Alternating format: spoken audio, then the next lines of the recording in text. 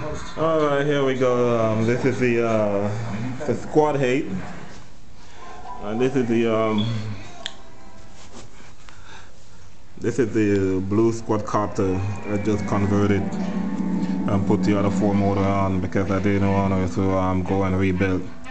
So this is also another test. This is not what the actual thing is going to be. It's going to look like. The case that I'm gonna build for this is gonna be a little more like square, so they won't see any wires, and they're gonna be done with the boom. So I just put these the 4 motors together that I have from the tricopter to see if it's gonna work. So tomorrow I will start building a custom frame for it. Actually, I wanted to do a little compete with the dragonflyer. With the dragonflyer X8, and I want this to be similar.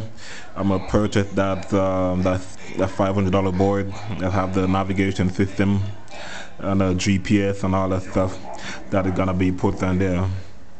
So this is the blue quadcopter. You know, it's still a little too small to see the way how the blades are. There's only like a inch and a half apart from each other, so this is not the actual project. I just wanted to make sure that the height is gonna work. So stay tuned.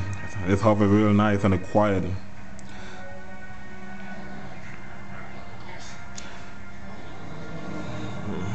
Take a little close up.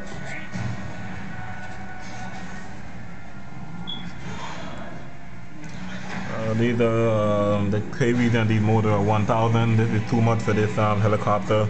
Normally the KV and these motor need to be about 500-600. So the hot 12 build is gonna have that stuff on there. Alright, so that's the blue quadcopter 8.